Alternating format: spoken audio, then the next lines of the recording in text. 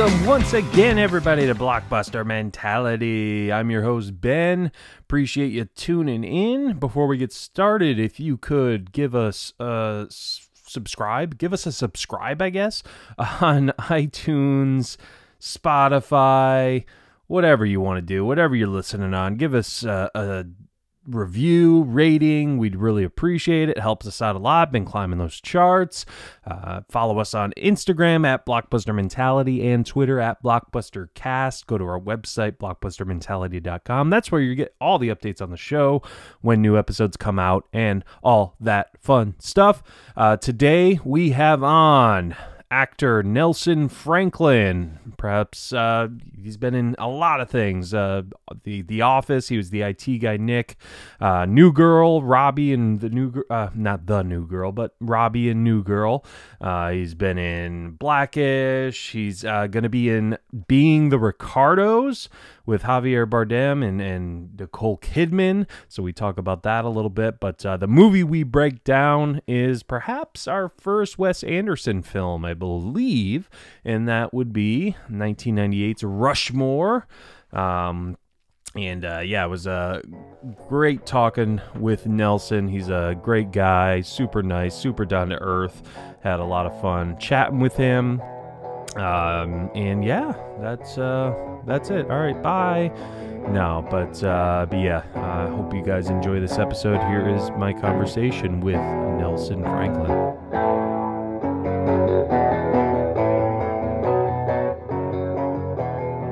You're coming in from Florida right now? Yeah, Tampa, Florida, unfortunately. I wasn't going to say anything like that. Don't worry. No, it's, I moved here when I was like, 15, 16, and from Detroit originally, which isn't much better, but,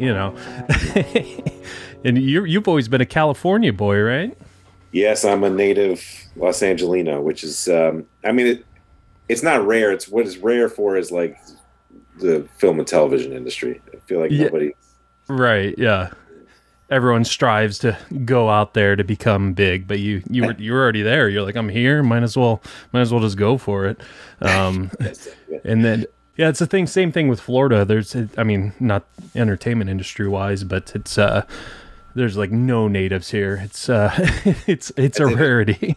Yeah. A lot of a lot of people seek it out for retirement stuff, Yeah, exactly. It's the old adage of, coming here when you retire, and I'm here in my 30s, so, what are you going to do? So what's going on, man? You working on anything? You promoting anything? What's been going on?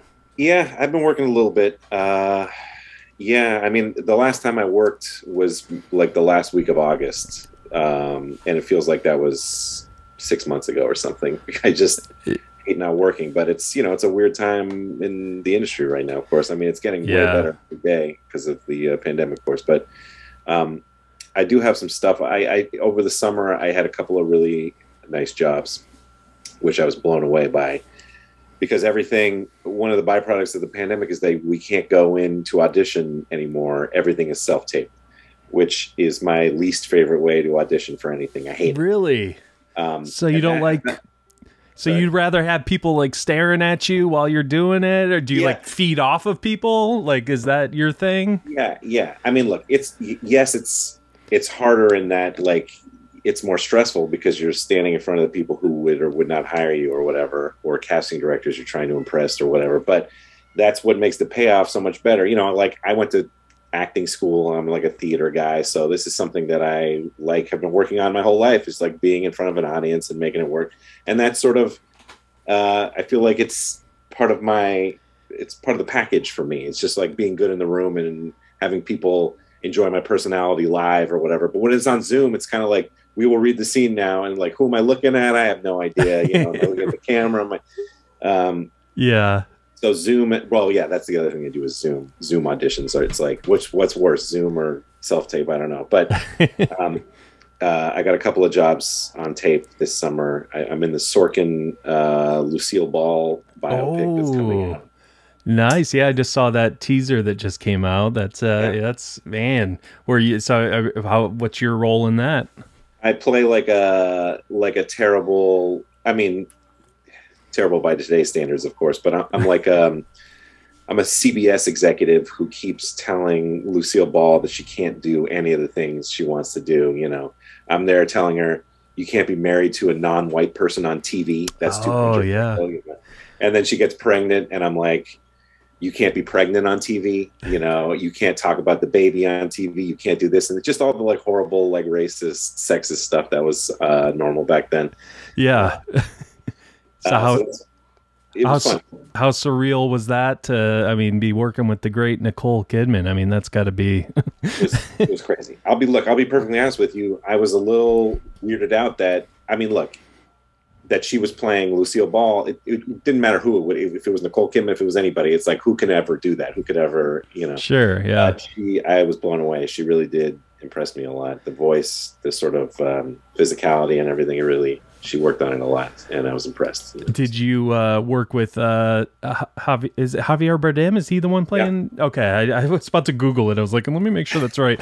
But is he? I mean, he seems like a super nice guy, but I mean, just the roles he plays, he's just so intense. Like, is it? I assume he's not as intense in person as he is. Or maybe he is. Maybe you are going to tell me something different. I don't know. Now, he's a lovely guy. You know, I'll be honest with you, I was a little bit more starstruck by him just because his sort of brand is more what I'm interested in. And honestly, I saw No Country for Old Men 5 or 6 times in the theater. It was like my record holding theater visiting movie in the last, but he was great. You know, he was very nice. Again, this is all happening during the pandemic. So everyone's kind of like, you know, we're all sort of like crazy, right? You know, bring together in a way. And like Nicole had just come from Australia where they had no COVID at that time. They have it now. But of she course, was like, I can't believe I have to wear masks. We don't have that in Australia. Like, Jesus. Yeah, must be nice, right? Must be nice. But really, the main thing was working with Sorkin. Big fan, obviously, and he was the best. He was just like doing a play. I'll be honest with you. He's a very theatery guy. He did a lot of that stuff in his life. And I mean, could you tell a difference right away in his script? Like because I mean, he's known for obviously his dialogue and everything. Like, could you right away just tell like this is different or? Sure. Anytime I get an audition ready, I always have to memorize it, which might seem obvious, but some people don't. They hold it in their hands and, you know, look down or whatever. I can't, just my training or whatever. And certain auditions are really hard to memorize and other auditions are easy to memorize. And it'll surprise you sometimes. Like that Sorkin one was like, it was like 12 pages or something. But I memorized it really fast because the writing is good. It feels good to say. It feels natural. Right. And sometimes when I'm auditioning for like a 2-page little nothing role, I'm like, I can't get this. What am I supposed to say? Oh, I say yeah, and then yeah again at the thing, whatever. Like, it's just harder to embody it or whatever. But, you know, Sorkin's a pro. It was amazing. Yeah, I bet. Yeah, but yeah. Back to Javier. Yeah, with No Country for Old Men, I'd just be terrified just from that alone. Do I let him do a coin flip on me? What do I do? Yeah, I got to see one of his most intense scenes, which was incredible because it was a scene where all the executives are in the office. You know, sort of the movie sort of focuses around a period in time where Lucille Ball was about to get blacklisted. She was accused of being a communist, and she sort of got out of it amazingly. But there was a minute there where and she was the most famous person on TV, the highest rated show, blah, blah, blah. And then, you know, got in a lot of trouble because she had marked something down about communism when she was like a little girl filling out a questionnaire or something. And so there's this scene where all the network executives are in there sort of like saying, like, what the fuck are we going to do? And then Javier's like, everybody leave the room. And then we all leave. And then I just get to sit there and watch on the monitors as he has his most like volatile, incredible scene. It was like amazing. I was just sitting there like, oh, yeah. Oh man, yeah, it's got to be so surreal and just like I watched this guy 5 times in the theater, you know, like this is insane. That's awesome, man. Yeah, I'm definitely looking forward to that one. What that comes out later this year, right? Or is it 2022? It comes out this year, which there's not a lot of this year left. So I know, right? Yeah, quick turnaround on that movie because we shot it. They shot until June. It's already coming out next month. Wow, crazy. Yeah. Oscar bait. Yeah, exactly. That's exactly it. Tell me, I mean, I'd be remiss if I didn't talk about this, because, I mean, like a lot of people, The Office is one of my favorite shows. So how did this work with you? I try not to do too much research because I like to find out on the show. It's more organic that way. Again, we're going to get to the movie. We're going to get to Rushmore, folks. Yeah, Don't sure. worry. Right. So like your character like showed up like in end of season 4 as like the graphic design guy, you know, that tells Pam she should go to Philadelphia or New York. And then you sort of just are kind of in the background as the IT guy every few episodes here and there. Like, how did that work? Did they like call you back like, hey, we want you to be the IT guy? Are you the same character? Like, what's the deal? I think you could argue that I could be the same guy. Sure. I mean, the reality is when I did that season 4 episode at the job fair, that was my first acting job. I had just graduated.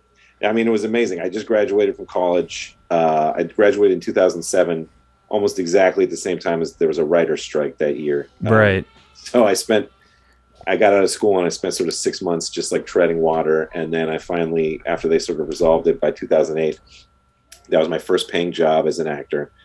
And, you know, a short, very short scene. It was the bumper of the whole episode. I think it was like, 20 seconds or something. Yeah. And I got that job because my now wife, then she was just a pretty girl that I liked. Yeah. My manager's assistant had submitted me for that job because sometimes those sort of like tiny little bit parts get passed down, and she sort of just, they sort of throw all their people at the wall and see who sticks.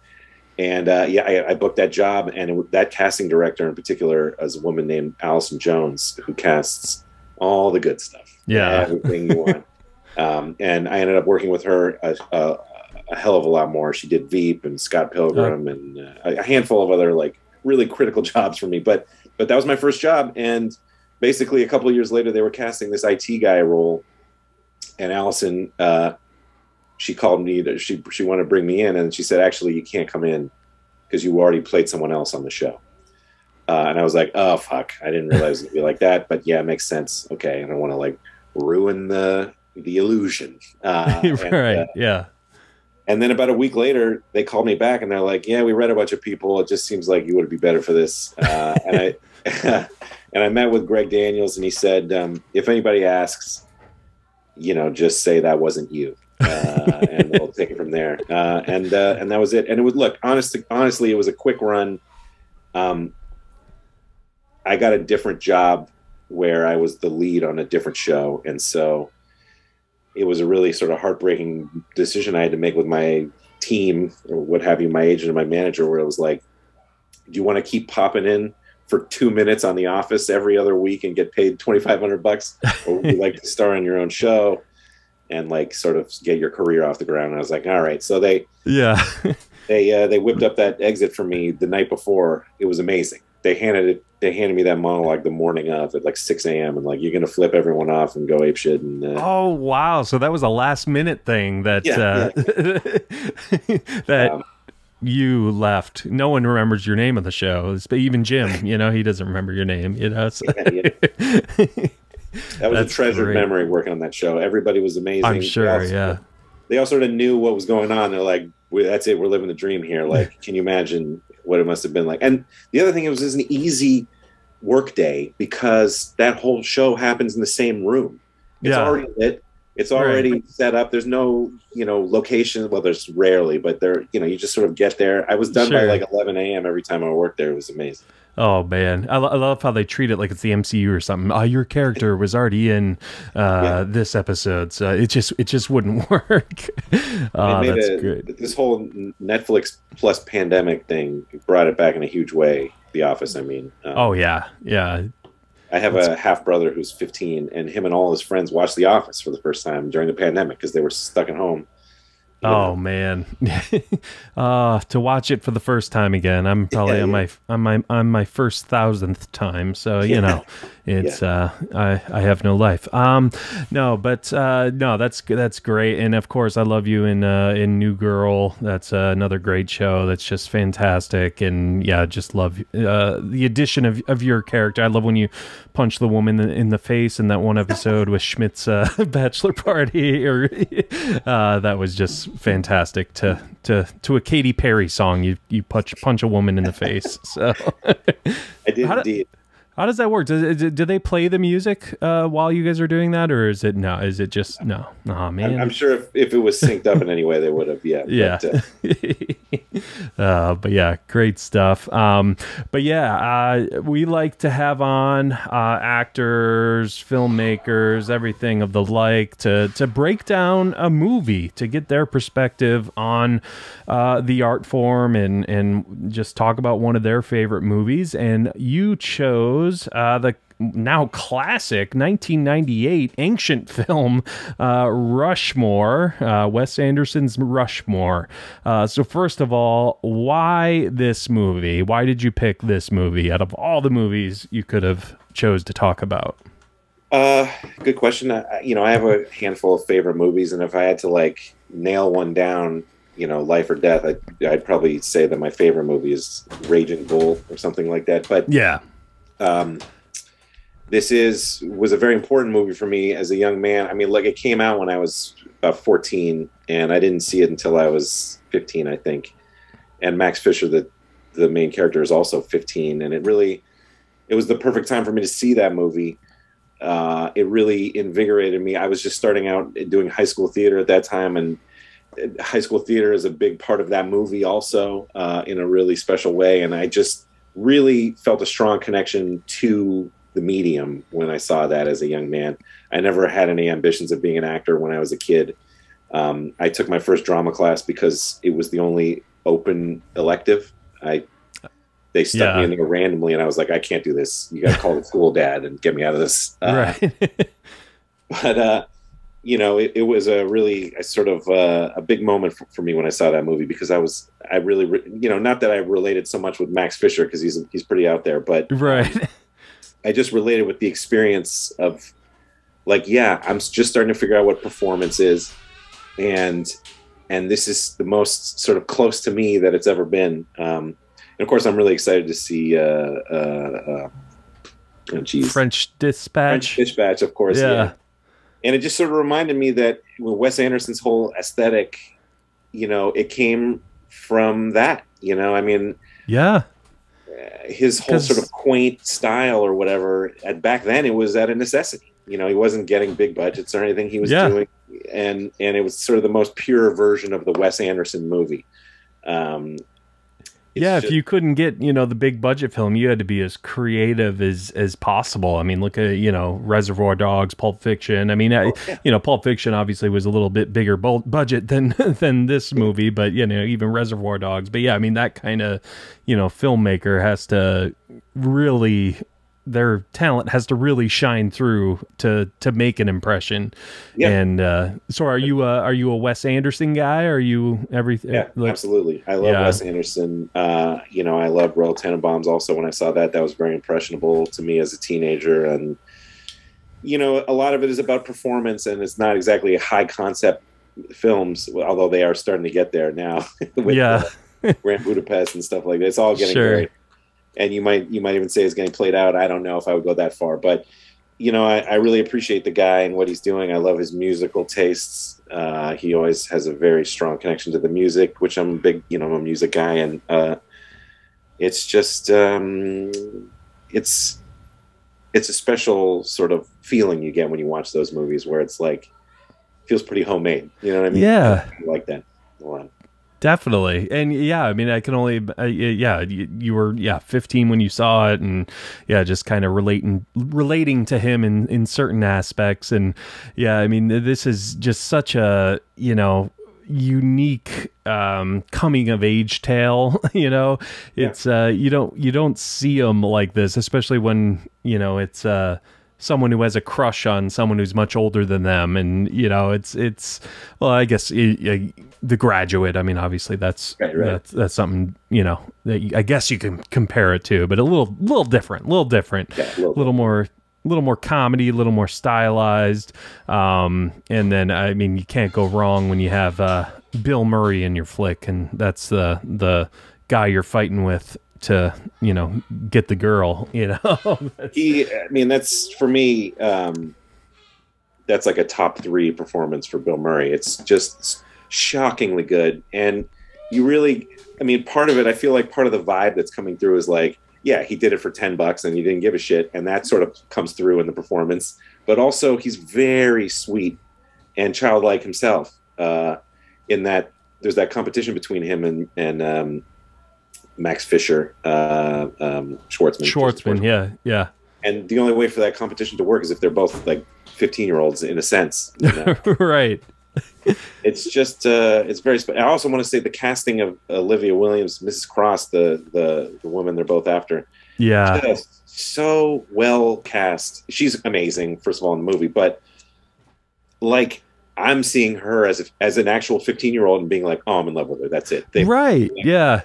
There was never a moment where I was like, oh, I don't know if this is believable, but that this kid would be into her. It's like, absolutely, it was dead on, you know. And it's, yeah, because I mean, she's, you know, she's gorgeous and everything, but like, she's not like your typical like leading actress, like star of a movie. Like, it's the way she carries herself and the way, you know, she, you know, obviously her looks, you know, but yeah, just the way she carries herself. I mean, I'm sure the accent plays into it a little bit, but yeah, it's just, you can understand his infatuation with her. It's so believable. Yeah, you're right on there with the casting. And then I mean, you got the great Brian Cox in this. Amazing. Yeah. You have the kid who played Dennis the Menace in this. His little sidekick. Is that Dennis the Menace kid? His little blonde sidekick there? Yeah, that's Dennis the Menace from with Walter Matthau. So wow. Yeah, he was super blast good. from the past. The young kids play a big role in this movie, more than, because I watched it yesterday. I just wanted to take a refresher. And, good, thank you. Hey, Nelson, thank you so much, because I mean, we never, you know, harp on anyone for not watching it, but sure. I'm so glad you prepared. Thank you. I just watched it this afternoon, so I just have to say a special thank you to you for actually rewatching the movie. Well, it's my pleasure. It's one of my favorite movies ever. You know, it was super easy to watch. I mean, what do you want me to do? and you pick up different stuff every time you watch it. You know, I watched it the most times when I was like a young, like a tween or whatever. Right. The tween. No, I guess I was like 15. Yeah, that's. I was watching. We'll call it tween. We'll call it tween. That's fine. Sure. But now, like, I'm fully an adult now, and it's even better, I would say. Yeah. The writing is so good. I know that Owen Wilson wrote the script with Wes Anderson, and there's some lines in there when they're like, when Max Fisher's doing his Vietnam play at the end, they got this line in there. It's like the greatest piece of like adapted into a play, right?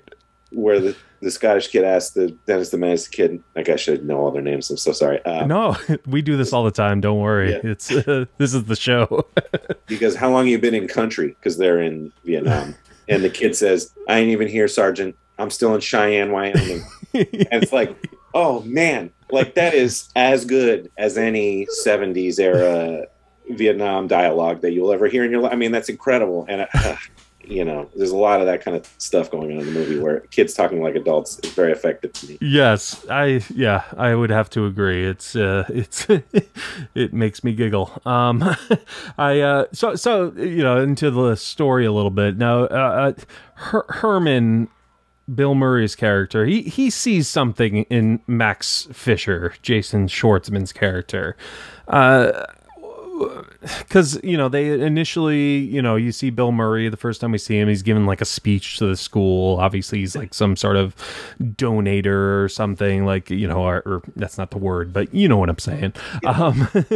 Yeah. And, you know, Fisher obviously is, you know, enthralled by what Herman's saying, but when he goes up to Herman, he feels something towards this Fisher. Now, what is that, do you think? I mean, are we thinking just he's I mean, now that I say that, I'm thinking about what you said about, just a couple of 15-year-olds running around. Is he kind of just seeing what he could have been, what he wants his sons to be, maybe? Like, what are your thoughts That's on exactly that? it. I think that's why he's able to dive in so fast. Well, in his speech that he's giving, it's like a chapel speech, which also resonated with me because I went to a school that had chapel twice a week when I was. Oh, man. Not a religious guy, but it was just a good school. Yeah. And his speech was about, hey, look, if you go to this school, you're around rich people all the time. But for those of you who aren't rich, just remember to hang tough or whatever. And that, obviously Max Fisher's he's not rich. And right. immediately perks up and he's like, yeah, this guy gets it. And of course, Herman, Bill Murray's character, has the worst. He's got this pair of boys that are like just big time assholes. Yeah. Rough housing, the opposite of me, but like kids who throw each other down on the floor all the time and are wrestling constantly, love fighting and all that. And he hates it. He's in hell. So a kid like Fisher is just exactly what he's been missing for the last 15 years. His life is he needs the creativity because his job is also sort of pretty bleak. He's like the foreman he owns some kind of company, steel, some shit. Right. So having that sort of source of childlike wonderment is something he's been missing, I think, in his life.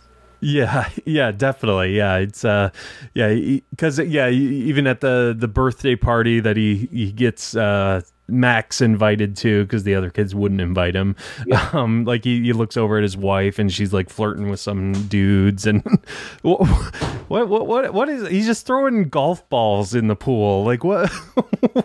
Yeah, it's incredible. I just feel like they were like, hey man, do your thing out here in the scene or something. I mean, yeah. It's one of the all-time best sort of Bill Murray. He's wearing Budweiser swim shorts. And, yes. He gets up on the diving board with like a triple whiskey that he just and he jumps in with a cigarette in his mouth. He's like 2 weeks away from killing himself. Exactly. It's amazing. Yeah, it's so Bill Murray, and it's just like Bill Murray just not giving a fuck, but like at the same time, like you could tell he's having fun. Like it's not like Bill Murray's this grump, that just all right, I'll do this movie for the money. Obviously, he didn't do it for the money. So it's like obviously, as we can see with his many appearances in Wes Anderson films, he obviously loves what this guy's doing. Yeah. Well, this one really revived his career because he was huge in the 80s and late 80s, and then I feel like somewhere a couple of years into the 90s it sort of started falling off. Yeah. This brought him back in a huge way. He got nominated for an Academy Award for this, which he should have won. Let's be real. Yeah. And if you watch that Academy Awards, you can YouTube him losing. Like, he's pissed. I don't know if that clip still exists, but he's not trying to hide it or anything. He's just like, because, I mean. Yeah, I remember he like just kind of made a face like. Yeah. Like. So I feel like he's maybe indebted to Wes in a way where he's like, this guy sort of resuscitated my career. And also, like, the movies are great also, Yeah, absolutely. How about all the clubs that Max is a part of? Oh my goodness, he's just fencing. He eventually invents the kite club. Were you a part of any clubs? Were you a club guy? Not really. I mean, when I started getting into theater accidentally, it sort of took over my whole free schedule. I'm 6'5", and so I used to play basketball. My coaches were devastated when I was like, sorry guys, I'm going to do the musical this year instead of and they're like, are you fucking kidding me? Yeah. And I used to do stuff like model trains, just like really nerdy stuff like that, online gaming, what have you. But the theater was really a special thing, sort of brought me out of my shell and got me social and stuff. That was my main, and that's a huge part of Max's thing too. That's the whole reason he gets into that. At school, he wrote a play when he was like 7 years old, so they got him in on a scholarship. Right. Yeah. There's because they allude to obviously his mother dying, and then he kind of is drawn to this I'm cheating by looking at IMDb. That's why I know the characters' names. Rosemary Cross is the Olivia Williams character. She obviously, lost her husband, so they kind of can relate to each other in that aspect. But what drew her to, or drew him to her, was the library book that had a quote written in it.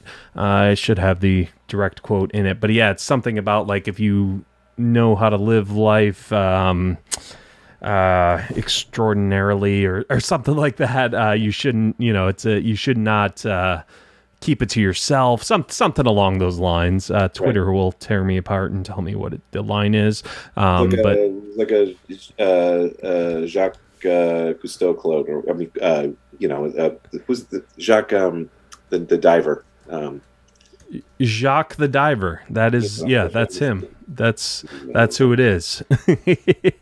Jacques Cousteau, excuse me. It was like a Jacques Cousteau quoted that because it was like a deep sea book. It was an interesting scene because he sees that somebody wrote in the book and he immediately wants to turn them in for like vandalism. Right. But then as soon as he sees that it's a beautiful woman, it's like, oh, wait a second, this is... He's like, oh, this quote's actually very nice. I like this quote. I got to pull up the quote now. There we go. When one man, for whatever reason, has the opportunity to lead an extraordinary life, that was the word I was looking for, he has no right to keep it to himself. Which, Jacques Cousteau, like you said, that's a very deep quote, and I'm sure Max Fisher thinks that applies to him as a great man. Right. Yeah. Because what does he say when he first meets Bill Murray? If you find what you love, you should just keep doing it for the rest of your life. For me, that's attending Rushmore. Absolutely. I mean, the whole relationship between Jason Schwartzman and Olivia Williams, there's a lot of room for Olivia Williams to be amazing there, because as a kid who's sort of like a super spectrum-y kid, he'll just say whatever to her, and she has to take that in stride as the adult in the situation, as the teacher. And right. He brings up her dead husband. He'll just name him constantly. What about your dead husband, Edward Albee?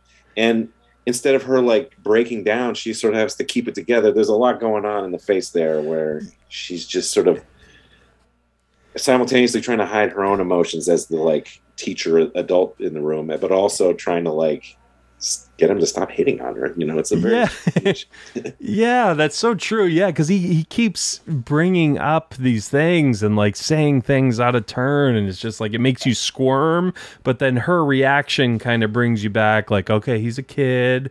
We're gonna understand what he's saying and everything. Do you think she leads him on at all? Do you think she should have put a stop to anything? Or is he just a crazy kid? I think I'm sure most of it is him. I'll say that when they first meet on the bleachers and he lights her cigarette, she's a little interested in him in that scene. Like she kind of like keeps looking, because he plays it like so cool, like the coolest you could ever play.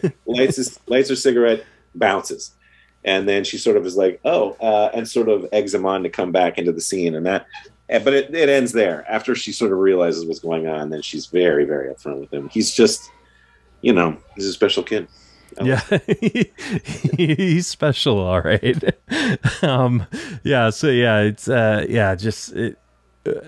It's such an the movie just flows just so easy, and it's just such a easy watch. Again, with these actors, I think this is Jason Schwartzman's like premiere, like his first film. Obviously, as with a mother that is. His uncle's Francis Ford Coppola, I think, and so I remember reading about him a lot when I first saw the movie, and that he had a Rushmore crest put on a blazer just for the audition, and then what a bullseye for someone like Wes Anderson. Probably loved that. Oh, I'm sure. Yeah, definitely. And just again, part of the reason why it was so important to me was like this kid could be in this movie, which is now my favorite movie, and it was just the first thing he just sort of just jumped right in, and I was like, yeah, okay, maybe I can do that also. Right, yeah. So was this the movie then, would you say? I mean, you probably already answered it really, but is this what made you want to act?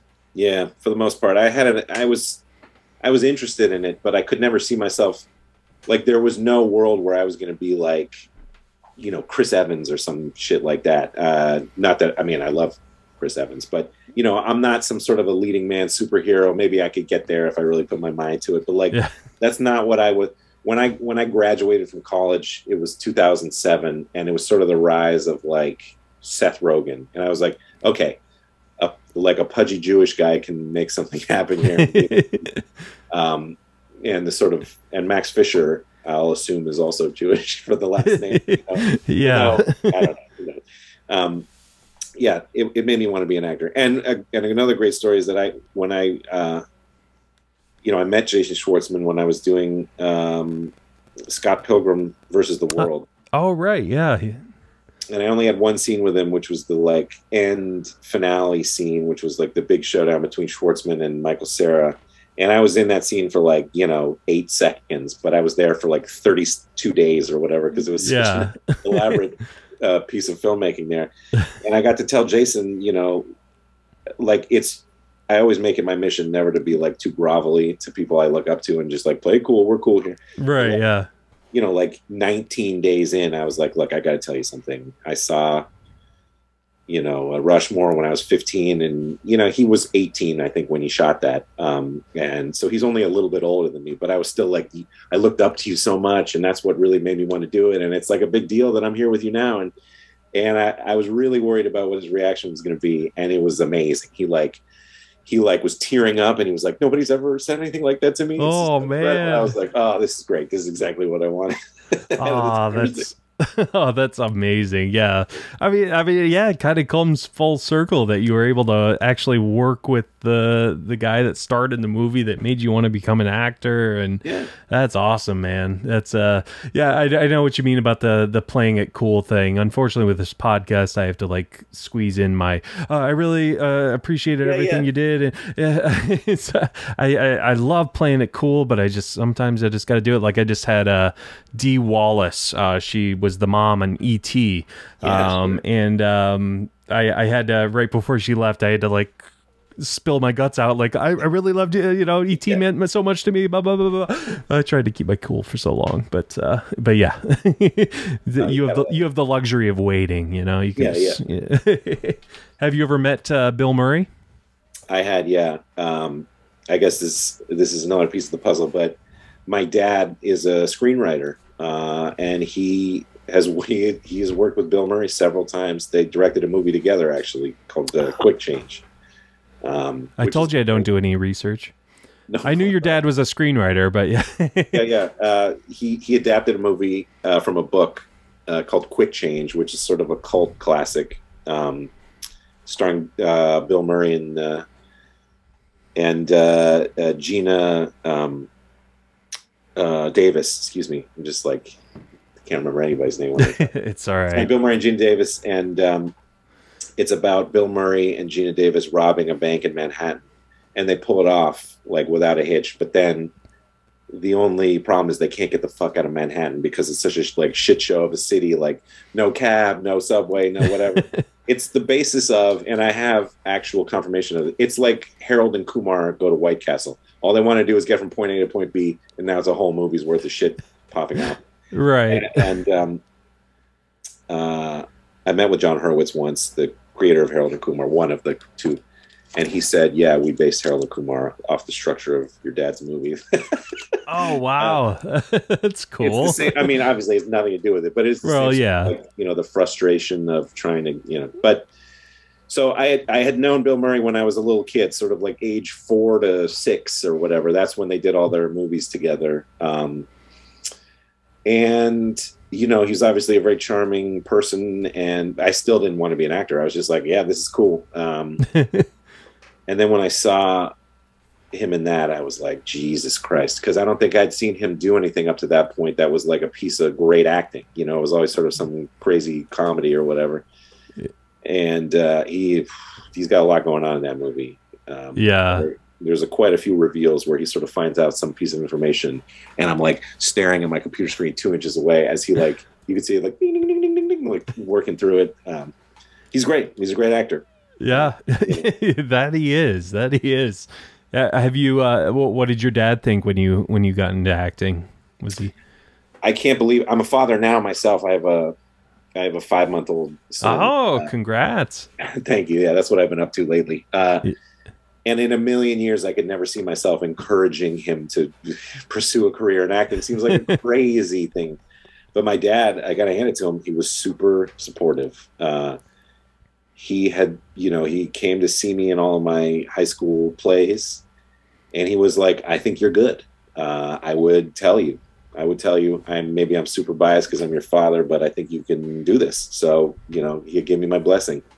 Awesome. And I went to acting school, which is like another thing where it's like, are you kidding me? How could you ever send somebody down that path?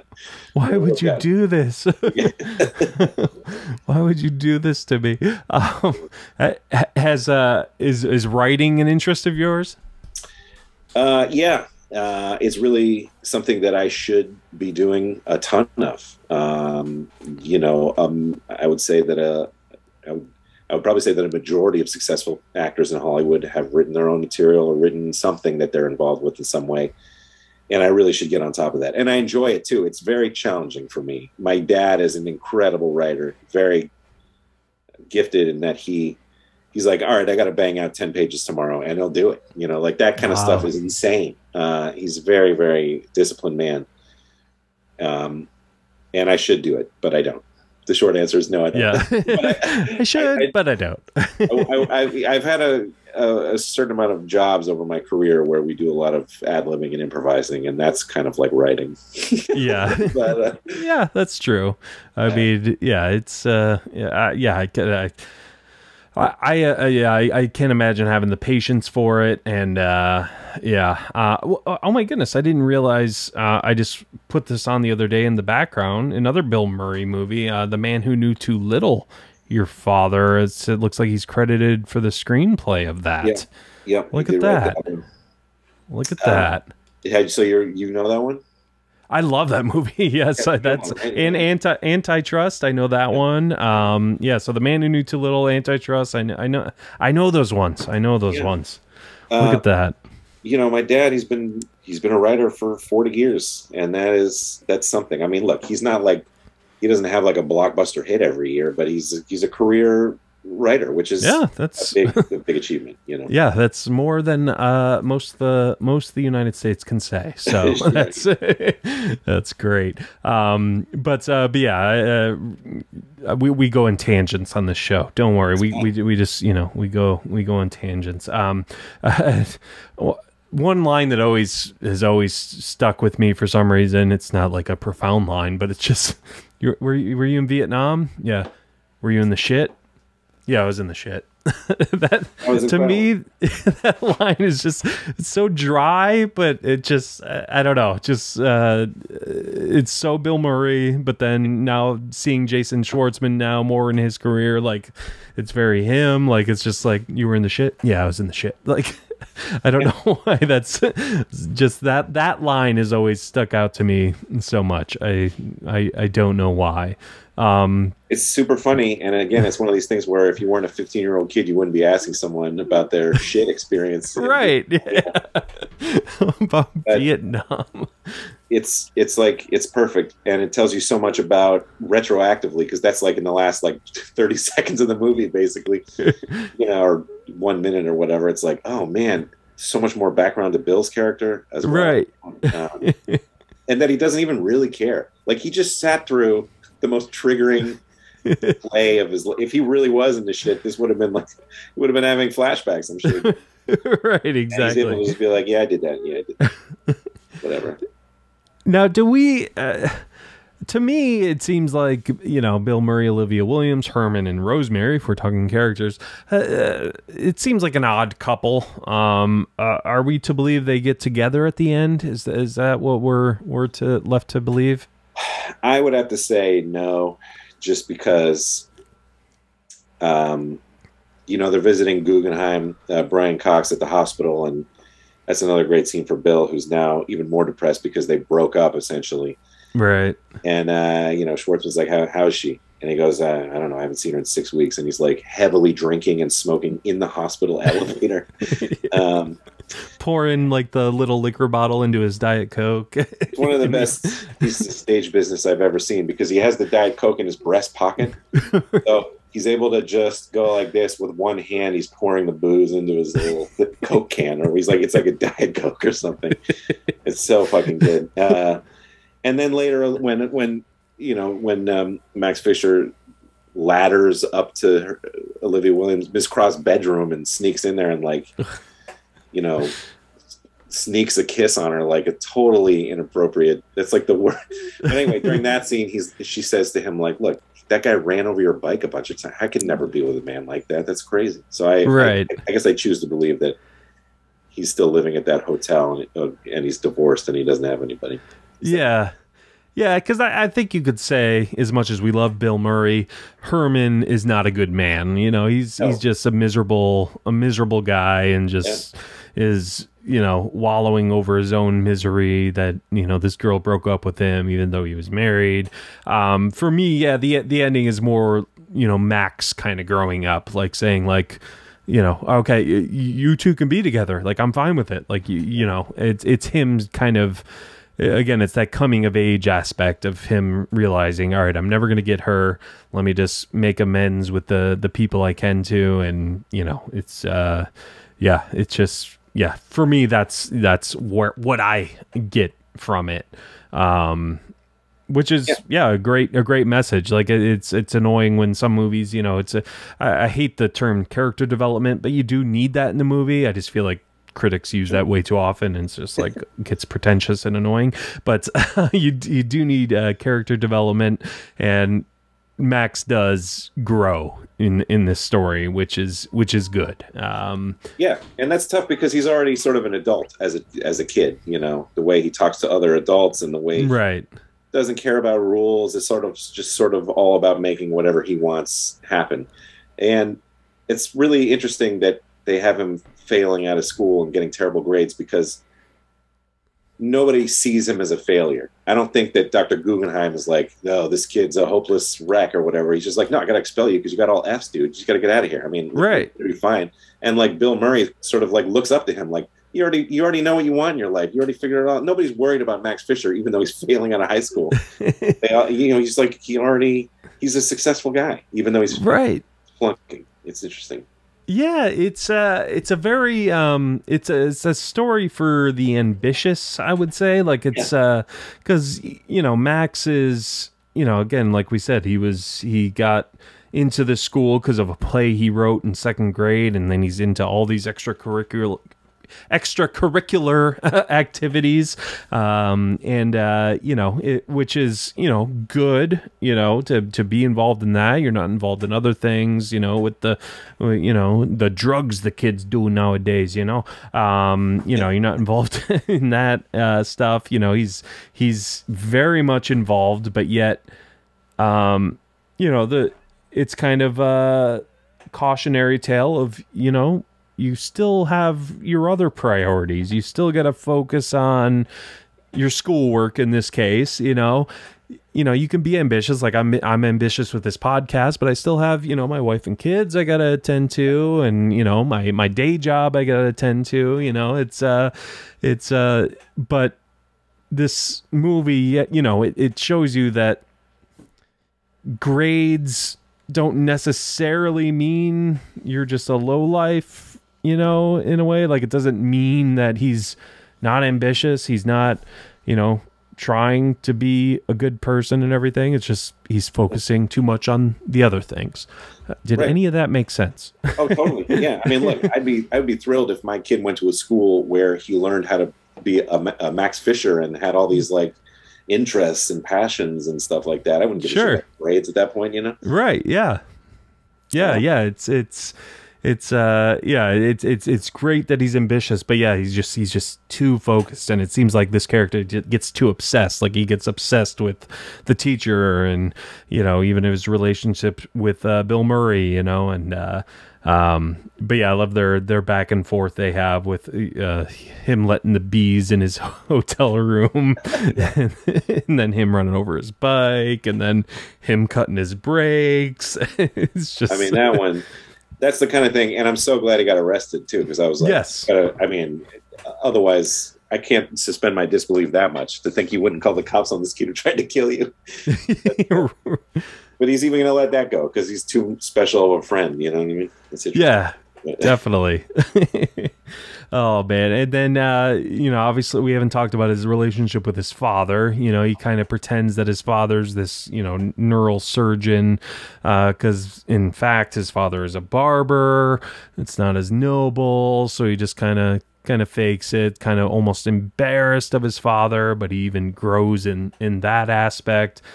Seymour Cassell is his father. Castle, I don't know, but yeah, but yeah, great, another great casting. But yeah, the relationship with his father, I think, is an interesting touch to this movie as well.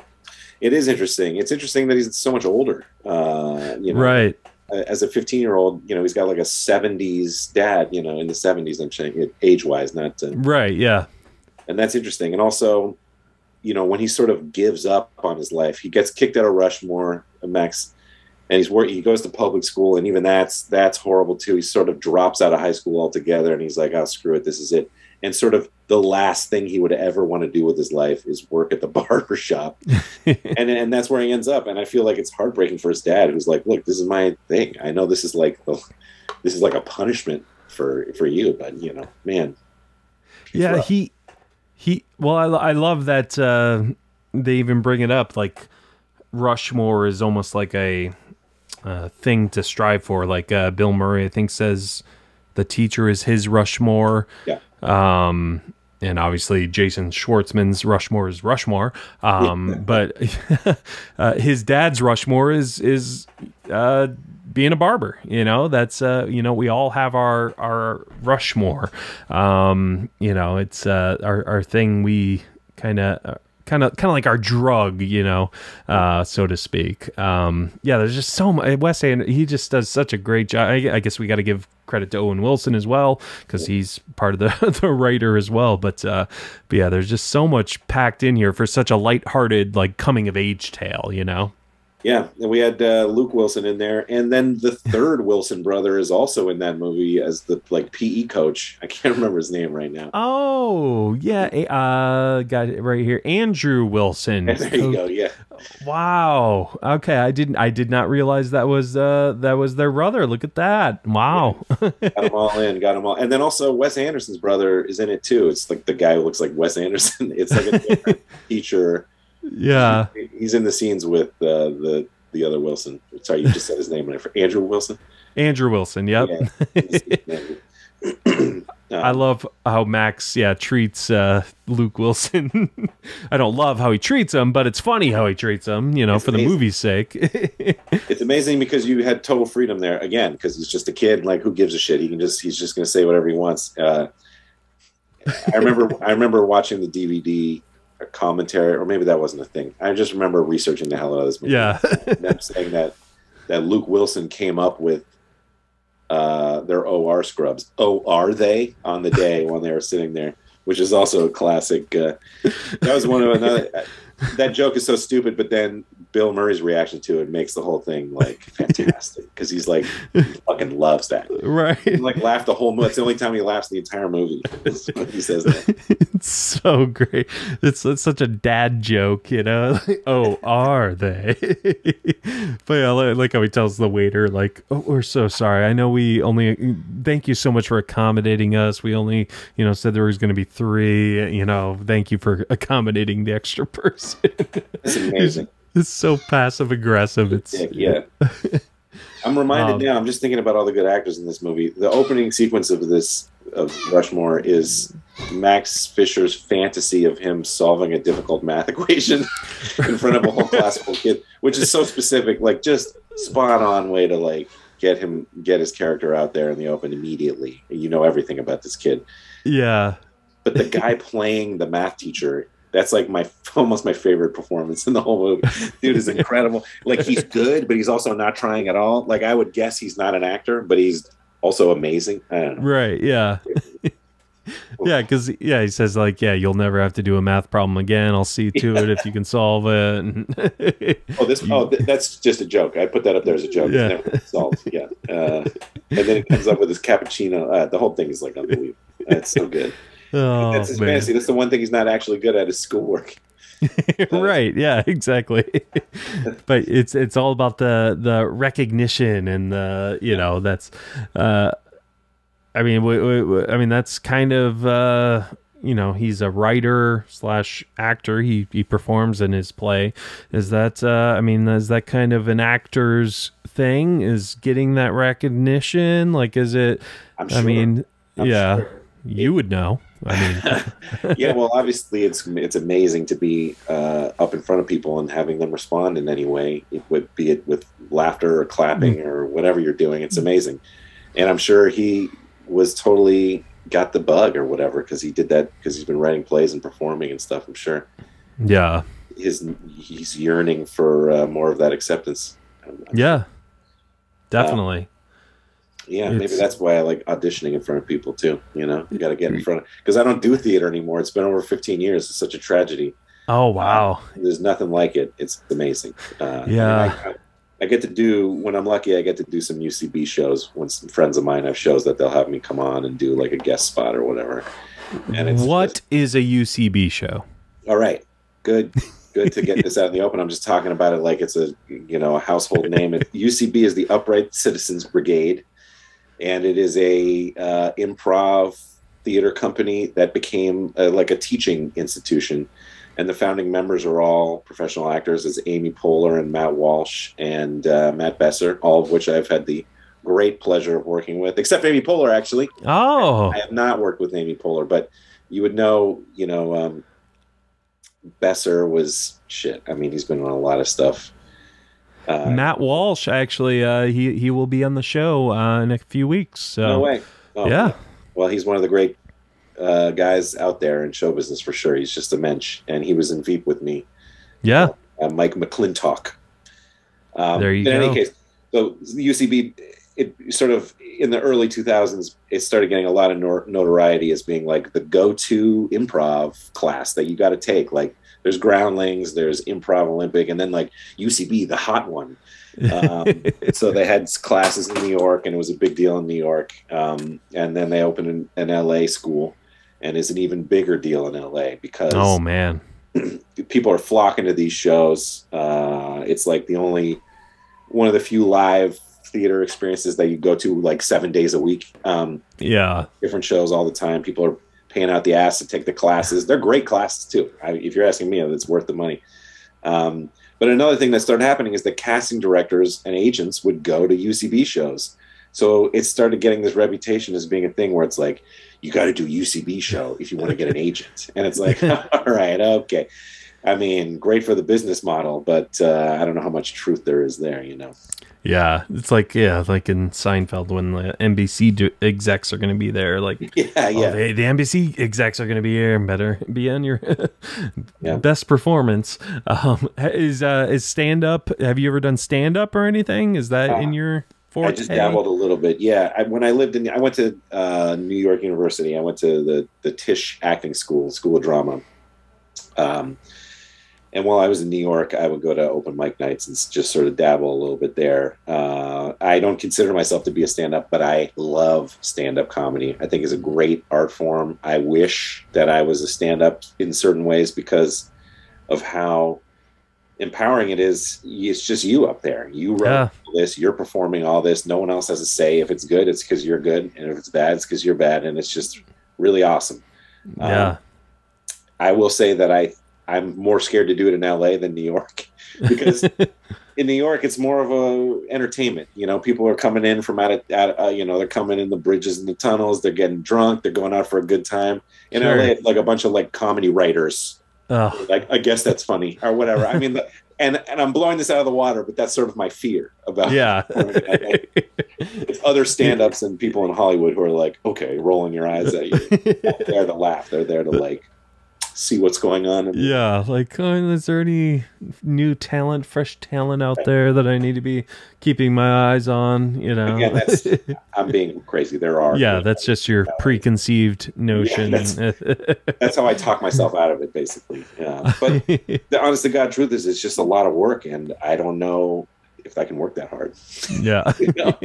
Like I said, I don't write, and I should write, and I don't do stand up. I should do stand up. It's writing also, but I'm a sort of an old fashioned kind of actor, which is that I get auditions and then I audition for those parts, and then I either get the job or I don't, which is sort of like 25% of the equation in your average actor's life. Yeah.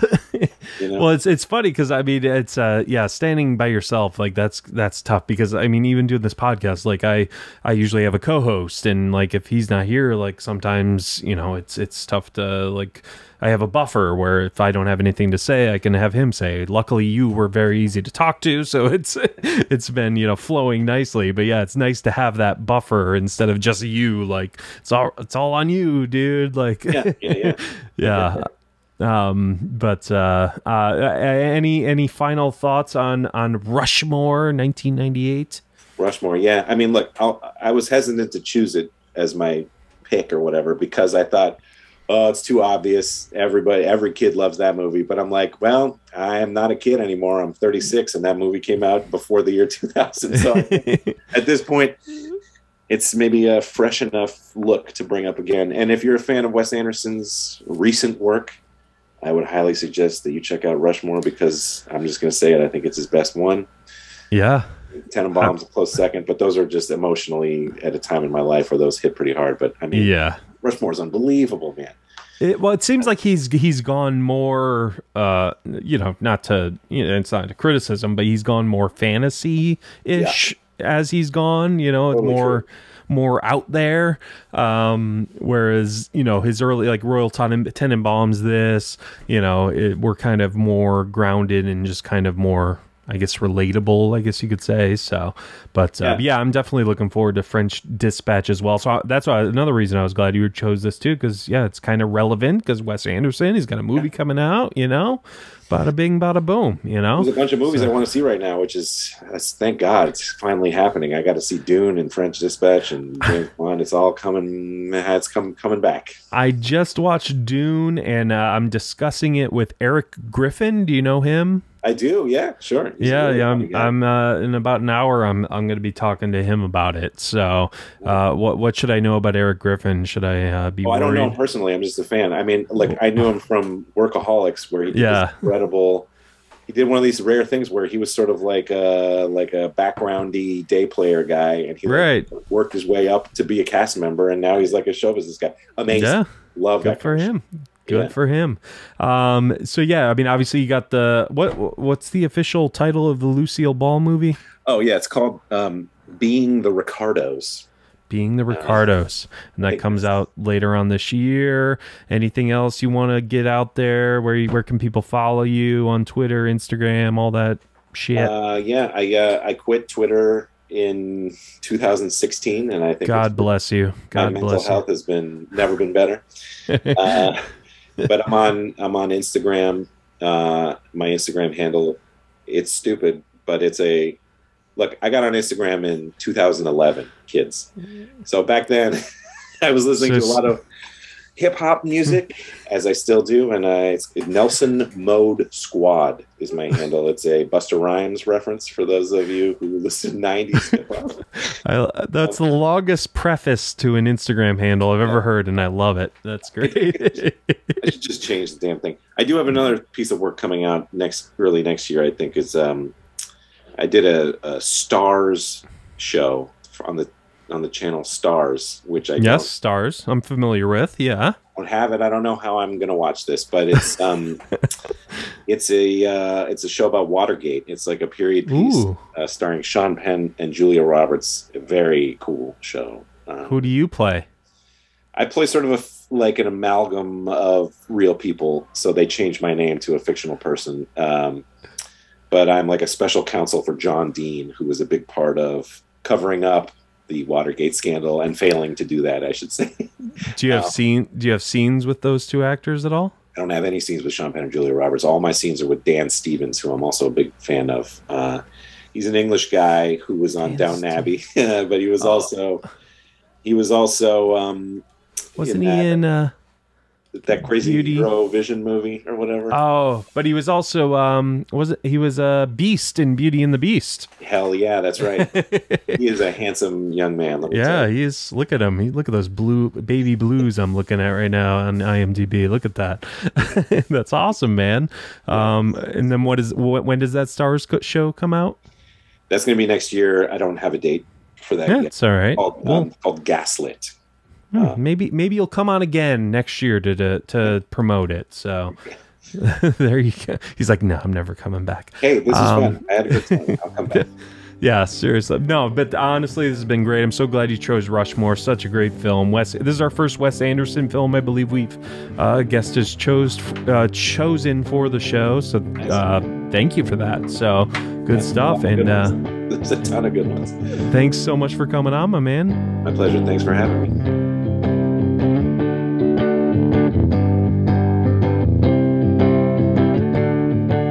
Well, there you have it, folks. Another episode in the books.